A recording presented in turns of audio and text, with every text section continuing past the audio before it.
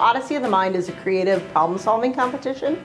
The students are given an open-ended problem and they're allowed to design any sort of creative solution that they want. So it's very open-ended. Also, they are not allowed to have any adult assistance with their problem. So the products that the students produce are 100% authentic kid products. So it's very exciting for them to have an opportunity to compete in something like that where it's truly theirs from start to finish. This is actually a global competition. There are world finals every year.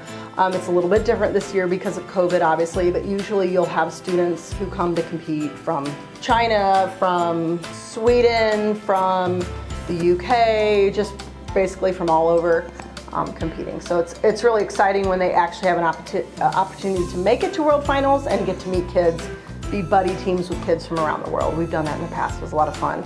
So there are 5 different problems. Our students chose to do the performance problem. So that one really focuses on the students' ability to perform and engage with the audience and storytell. We had 2 teams compete. They both did very well. They both placed, and they're both invited to go to world finals, which is very exciting.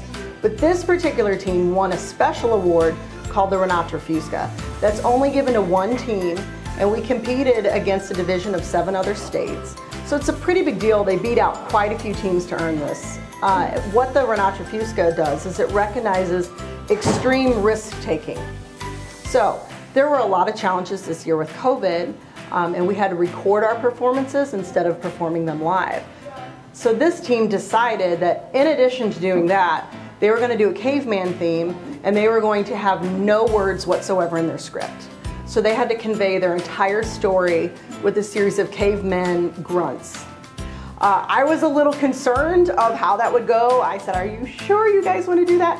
They said, yes, it's going to be great. And they were right. They actually won that award because they took such creative risk-taking, and it really paid off, and they took first place. The team consisted of Haley, Sylvia, Mason, Kennedy, Olivia, and Nolan. My students are absolutely amazing. They're hardworking, they're dedicated, they're kind, they're polite to one another. They had outstanding teamwork, which I really feel went a really long way in winning this competition.